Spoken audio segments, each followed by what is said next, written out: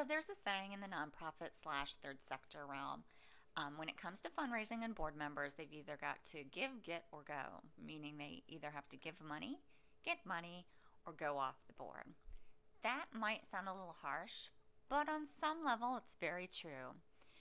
All board members should be participating in fundraising on some level. If you have a board member who is absolutely opposed or horrified about asking for monetary donations, there are plenty of other things they can participate in. So there is no excuse for someone not to be participating on any level in fundraising.